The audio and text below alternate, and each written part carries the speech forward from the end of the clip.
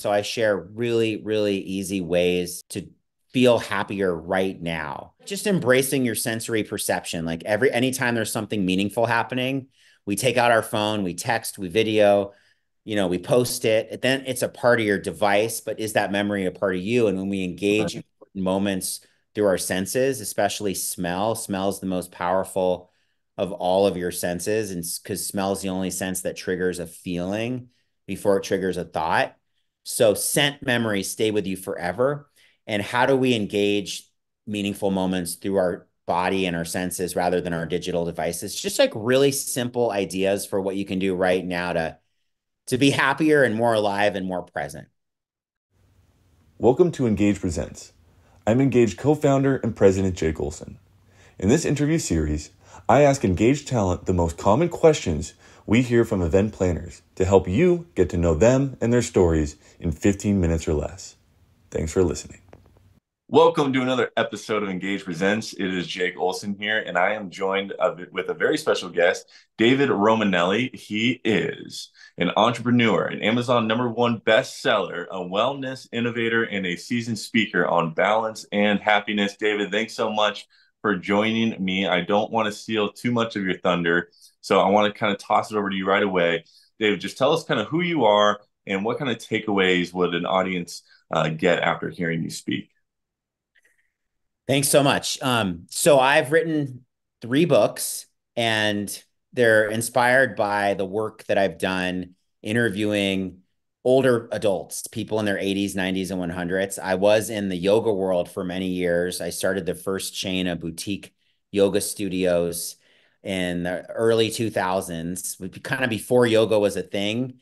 And we made yoga really fun, turned up the hip hop music in class, advertised on billboards all over town that said breathe, and was like really in that world. And my last surviving grandparent was in an old age home in Los Angeles, and I would go and visit her, and it was so depressing. And I realized like the way that we treat older people in our country is really sad. We put them out to pasture in these old age homes. They don't really have a voice in popular culture. And here I was in the yoga world where the 32-year-old yoga teacher with a big Instagram following was the source of wisdom. And the 88-year-old World War II survivor was dying a lonely death in the old age homes. Started interviewing older people all over the country and would do these events called Drinks with Your Elders, where I'd bring lonely, isolated, old people into the community to share their stories. And I wrote a couple books about everything that I learned from the oldest and wisest among us. Wow. That's really cool. Do you this is just kind of, off my top of my head, but do you feel like America's culture has really lost that sense of valuing their elders in that way? Yeah, it's just so hard to listen because we're all so distracted. We have 2-minute attention spans, and we're very impatient. And what I learned is that it does require presence and patience and curiosity. But if you have that and you can reap their wisdom, which is so rich and so relevant. And so I wrote a couple books. One was called Happy is the New Healthy. And it was inspired by the oldest lady I met and interviewed, and she was 111. Wow. And her 3 tips to health and longevity were sex, vodka, and spicy food. So, that joie de vivre, I talk a lot about the joie de vivre and like, how do you take time to slow down every day and really cherish your life and carve out the moments where you're living through your senses instead of through your digital devices. Right. And, what are the benefits of slowing down a tick or two so you can appreciate the beautiful, funny, and delicious moments that are always happening, but sometimes we're just moving too fast and we're too frenzied to actually enjoy them. Well, we're gonna kind of get into that. And David, now out of those three, are you enjoying those? Are you put that into practice, or what's going on there? Sex, vodka, and spicy food. I would say just not the vodka. I prefer I have a different taste for that. But Very, yes, the answer is yes. And I need to remember too, because I have a busy life with 2 young children. And I get aggravated like every parent out there, and balancing work and life, parenting, health, yeah. and finding the time every day to just stop and take a breath and enjoy it is tricky for everybody. When talking about taste and kind of enjoying it, stopping it, I hear that you have an optional exotic chocolate tasting as part of your presentation. I've never heard of that, and I don't know why you're not being booked everywhere if that's part of your presentation. So tell us about that. Yes. So for a lot of years, my good friend started this exotic chocolate company called Vosges Chocolate, and we would do these yoga and chocolate workshops where people would do yoga and then they're super relaxed and they're present and their senses are heightened and they would eat her exotic chocolate creations. So, and the for as a speaking engagement, people I think are looking for ways to put this joie de vivre sensibility, have the rubber hit the road. And Yes. so it's just like if we just take a moment every day for a beautiful moment to savor a sunset, to just watch a full moon, to look at the starry night. I mean, it sounds good, but like nobody has time for that anymore.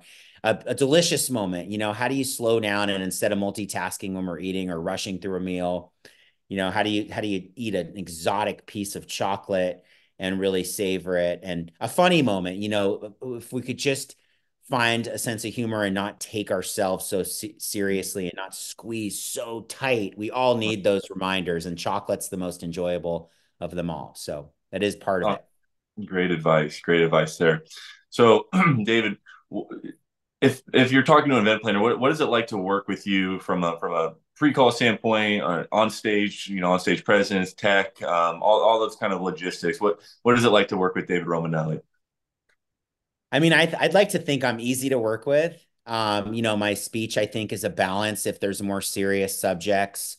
Like for instance, I just on a little tangent here, I know a lot of people are right now requesting speeches on artificial intelligence. Hmm. And I have a new book I'm working on, which is called The Low Tech Boom. And how do we empower those uniquely human qualities that you cannot delegate to artificial intelligence, like intuition, compassion, joy, gratitude? Because I think it's a huge competitive advantage going forward in the world when artificial intelligence is taking millions of jobs. It's an advantage when you're more human and more compassionate. So I like Sure. to think I embody those qualities and I'm really easy to work with. I have a PowerPoint deck. I'm more than happy to adjust my topic for the audience.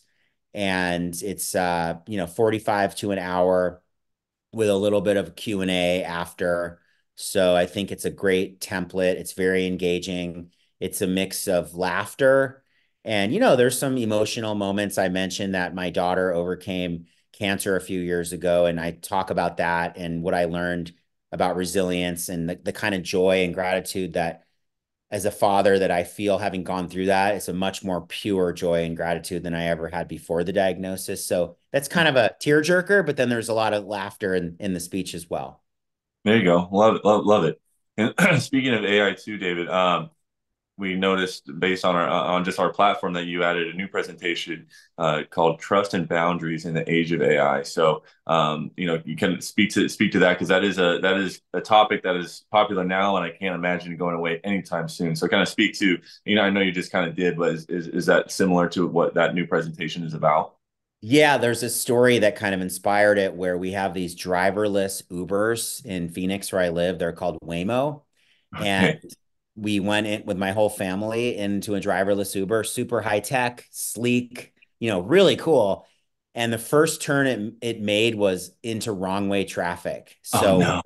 and with my little kids in the car, and we're going against the traffic, and it was very scary. Oh There's my no God. driver.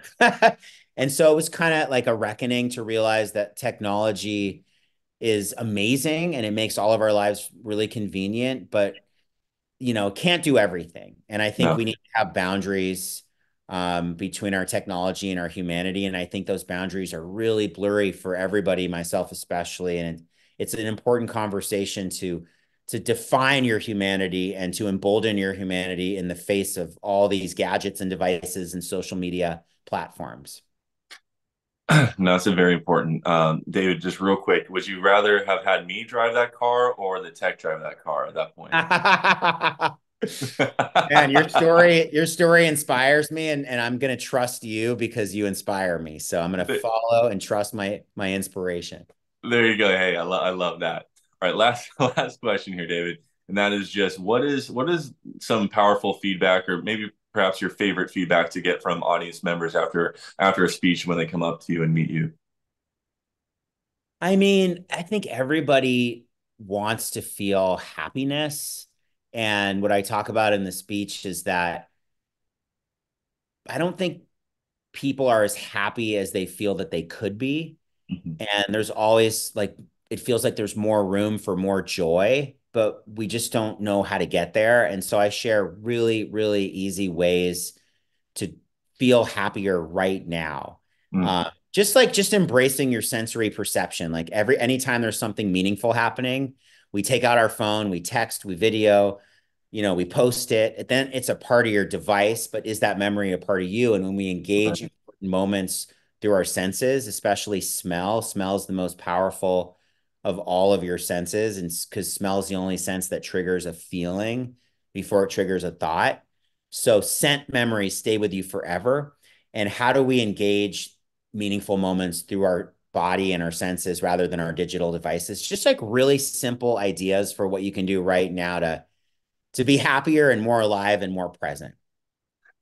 Well, I think that's advice we should all take, and practices we should all put into practice. But love to hear that, David. Thank you again so much for just sharing a little bit about what you speak on, and your experiences in life, and especially sharing with me about your daughter's diagnosis and battle there. And congratulations for you guys getting through that and learning from that, and wishing you the best as you move on. So thanks so much for joining us today, David. Thank you, Jake. Really great to share with you. Yeah, if you want to see David's profile, go on letsengage.com. And with that, we'll see you next time for another episode of Engage Presents.